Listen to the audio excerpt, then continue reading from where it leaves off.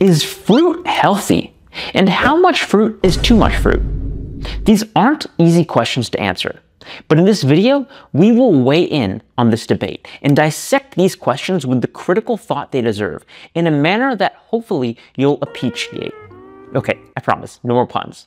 To give you a roadmap, we're going to start by discussing fructose and explain why the fructose in fruit is contextually different than the fructose in many processed foods, like ultra-processed candies or sodas. And we will then review why the scientific literature on this matter, on the topic of fruit, can actually be very misleading, going through limitations of the literature broadly. Finally, we will end with a practical guide helping you to rank fruits based on their various parameters. But at the end of the video, I think you'll have a different perspective on fruits than you've ever had before. But let's start. Part 1, fructose versus fruit. Now, fructose as a molecule is uniquely metabolically harmful. It acts in the liver to promote metabolic syndrome. It depletes cells of energy and harms mitochondria. And it potentially can even enhance the growth of certain cancers. These are all topics I've dived into before on this channel, and I'll link more references below if you want to go down the rabbit hole. But does this mean that fruit is bad? Perhaps counterintuitively, no. And here's why. The negative effects of fructose depend on its metabolism in the body, starting with the liver as the first pass metabolizer after absorption in the intestines. However, and this is the tricky bit, the intestines have a way to transform fructose into other molecules, including glucose and organic acids, before the fructose gets to the liver. So let's look at some data together. What you're looking at here is what happens when researchers give animals an equal combination of glucose and fructose. However, in any given experiment, either fructose or glucose is labeled. And what you're looking at is the concentrations of glucose or fructose in the portal vein, leading from the intestines to the liver. And what you see is glucose passes straight through the intestines en route to the liver. But fructose does not. It gets transformed, leaving actually very little fructose going to the liver. And if you're curious, here's a breakdown of some of the specific molecules into which fructose is transformed by the intestines before it gets to the liver. However, and here's the catch, higher doses of fructose, as in sugar-sweetened beverages, can be harmful since they exceed the capacity of the body, of the intestines, to filter and transform the fructose, basically leading to fructose spillover onto the liver at higher doses. In fact, the authors of a seminal paper, this seminal paper, on the topic of fructose metabolism, write the balance between fructose consumption and intestinal fructose clearance capacity determines liver exposure to dietary fructose and thereby fructose toxicity. So the next big question, the practical question, is which dose of fructose is too much? Now, based on these data, the upper bound is probably around 1 gram of fructose per kilogram of body weight, which is quite a high threshold. For me, that would be the equivalent of about 2 full mangoes, which are the highest fructose fruit. However, that number is based on mouse data, and given that mice have faster metabolisms relative to their body size, I'd expect a lower threshold in humans. We'll get to the limitations and why these data weren't collected in humans later. And what's more, if you look at the curves from the key study, you'll note that fructose in the portal vein, which means it's already spilled over past the intestines en route to the liver, starts to rise around 0.25 grams of fructose per kilogram, even in mice. Now, the NIC equivalent dose of that is half a mango. But it gets even more complex, since intestinal fructose processing and clearance is also influenced by prior exposure to sugar and fructose. So in reality, since I, using myself as an example, eat a very low-carb ketogenic diet and very little fructose at baseline, my threshold for fructose is likely much lower. By contrast, a fruitarian, I suspect, their intestines will be adapted to a higher fructose tolerance. So combining all this together and coming up with rough numbers for you, I would suggest a daily threshold of 0.5 grams of fructose per kilogram for someone eating a standard mixed diet and 0.25 grams of fructose per kilogram at a pretty liberal level for someone on a low-carb diet who doesn't normally eat sugar or fructose. Now, I'll caveat heavily that these numbers I just made up are extrapolations from the available mouse data. You can't do these experiments easily in healthy humans for ethical reasons. And of course, there are many other dietary factors that can interact with fructose intake. So take these numbers with a grain of salt. They're really just my best guesses, extrapolations. And in case you're wondering, for the nuanced ninjas out there, high fructose corn syrup and sucrose, which is made up of glucose and fructose, are metabolically equivalent in this respect, with respect to fructose spillover onto the liver, because they contain similar proportions of fructose. The author's actually right, since they did this study. Sucrose and free fructose, as in high fructose corn syrup, are metabolically equivalent with respect to the processes we just described. Okay, hopefully that makes sense. I know it was pretty nuanced. But moving on, part 2. Why is the literature misleading on this topic? It's actually surprisingly difficult to assess the impact of fruits on health. This is largely due to the fact that in large-scale epidemiological studies, there is healthy user bias, where those who eat more fruit tend to live overall healthier lifestyles. Additionally, fruits can get lumped together, such that a serving of raisins, for example, and a serving of organic blueberries are counted as similar, which can further bias the data, even though raisins and blueberries are not metabolic equivalents. And in shorter-term randomized controlled trials, where they do exist, one needs to ask whether short-term effects on biomarkers actually translate into long-term benefits on health. Also, we need to ask whether results in one population translate into another different population.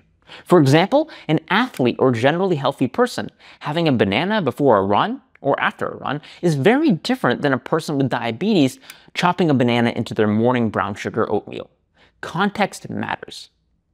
And finally, we need to consider, what is the comparator? If the comparison is a standard American diet and increasing fresh fruit intake displaces fruit juice, candy, donuts, then yeah, we can of course expect a benefit, or to see health benefits of fruit displacing these other foods. But that doesn't mean fruit intake is metabolically optimal in all circumstances, nor does it mean that a bowl of fruit is a healthier breakfast than eggs and bacon, or a healthier dessert than cheese, for that matter. For these reasons, the scientific literature on fruit can be manipulated to reinforce particular narratives, status quo narratives, not because the data are actually watertight, but because of the practicalities and deficiencies of the literature that hinder us from asking certain questions. So, by way of example, we could ask the question, does eating a very high mango diet increase risk of a certain cancer as compared to eating a ketogenic diet rich in isocaloric amounts of bacon? As much as I'd love to see this randomized control trial, it's not happening. So we need to interpret the literature based on practical limitations of the data we can collect. I'm sorry that's complicated, it's just the truth. Moving on, part 3, a practical fruit guide.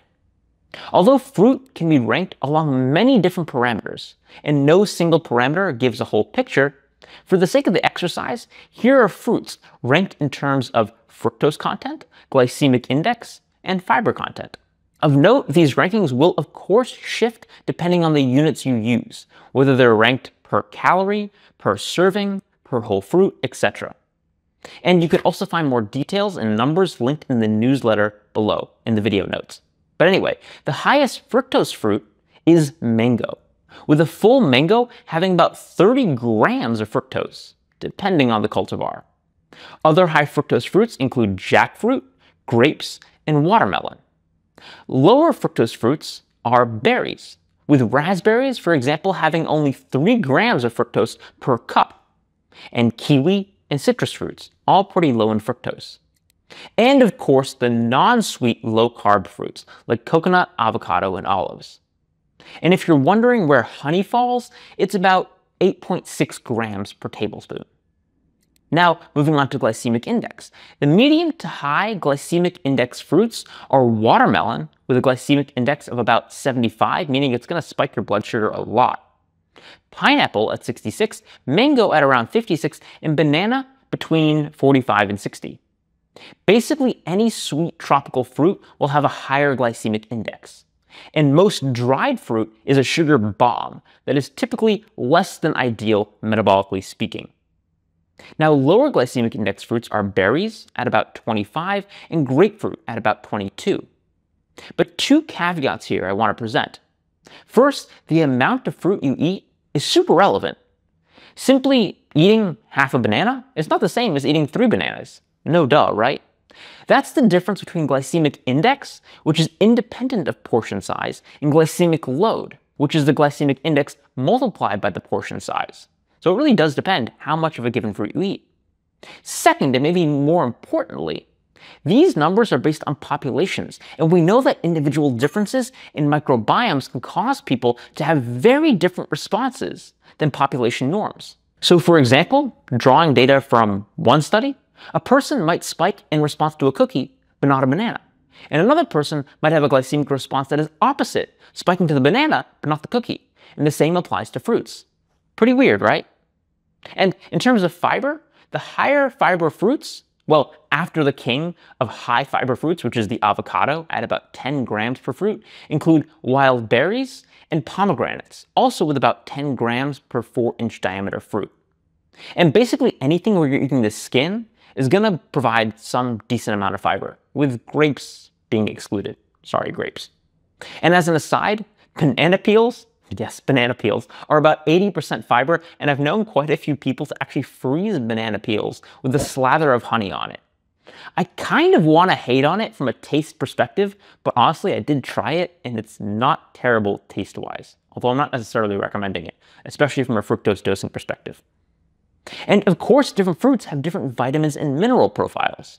For example, citrus fruits are rich in vitamin C, along with strawberries, with 8 large strawberries having 100% of your RDA of vitamin C, and kiwis, with 1 kiwi having about 85% of your RDA of vitamin C. But a big note of caution. Be careful when Googling high vitamin X food or high vitamin X fruit, as you can get profoundly misleading results.